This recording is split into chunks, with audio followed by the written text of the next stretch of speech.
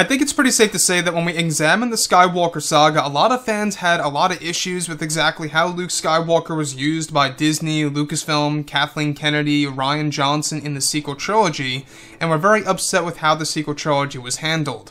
This is Mike Zero. Make sure to subscribe if you're new to the channel for future Star Wars content.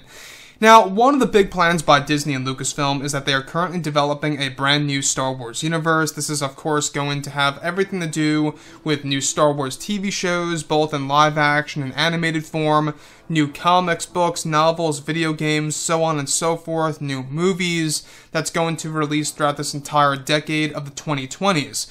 Now, when we look at the character of Luke, especially in The Last Jedi, I myself, too, had a big problem with exactly how Rian Johnson wrote that character. Mark Hamill even agreed that he had issues and how he disagreed with how Rian was portraying that character.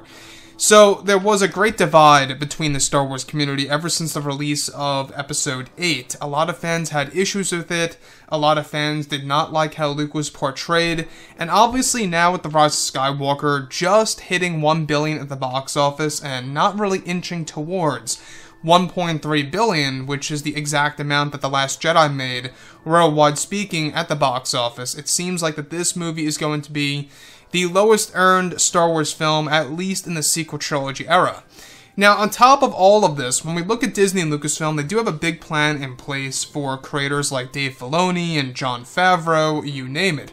Now that The Rise of Skywalker is out in theaters, both Disney and Lucasfilm are currently very busy with their new Star Wars universe, also known as their new expanded universe, that will bring the fans into a brand new mythology of Star Wars, as well as new stories of some familiar characters.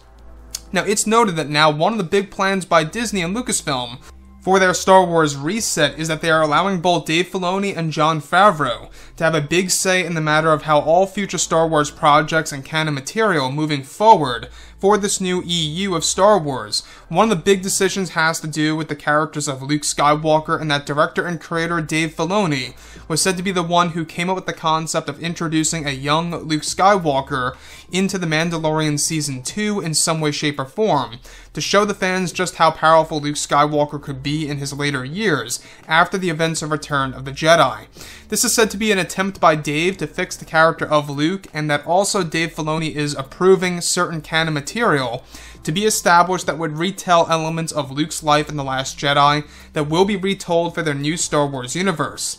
Now, it's noted that Dave wants to make Luke as powerful as he was in the old EU as part of making Luke Skywalker a more satisfying character for fans who love the Star Wars lore, and that it's Filoni who will be introducing many elements of Star Wars legends into the Disney canon as accurate as possible for the Star Wars fans to enjoy.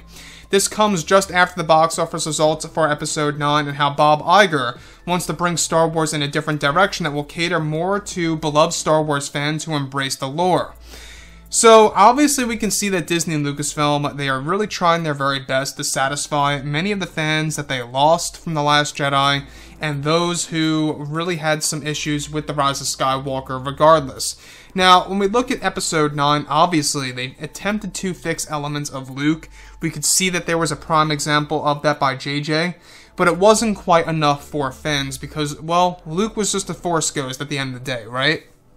So, the one thing that obviously Dave Filoni is good at is, of course, introducing Star Wars legends, and not just that, respecting its core characters. It's one of the main reasons as to why I love Dave Filoni. It's one of the bigger reasons as to why I love the Clone Wars, why I love Anakin in that series, why I love Kenobi in that series. And let's not forget about characters like Palpatine, Maul, and more. Now, when we think about this, the fact that Dave Filoni is going to have a bigger say in the matter of how canon material will be used, and how he is the one who came up with the concept of a young Luke Skywalker returning in The Mandalorian Season 2 in some way, shape, or form, to show us exactly how powerful Luke can really be. I don't know if you guys heard, but there is a big plan to introduce many Skywalker Saga-oriented characters in The Mandalorian Season 2, as a way to really kind of make things a little bit more attractive with the Mandalorian TV show for Disney+. So, the fact that they're doing all of this, it just shows us, the fans, that even though if it is a desperate attempt by Disney, they are at the very least trying to do something in order to satisfy the hardcore fans. And to me, I think it shows us that Disney actually realizes, the Star Wars backlash ever since The Last Jedi, and how there has been a great divide between fans. It really was getting quite annoying when Bob Iger would just use the excuse that it was Star Wars fatigue.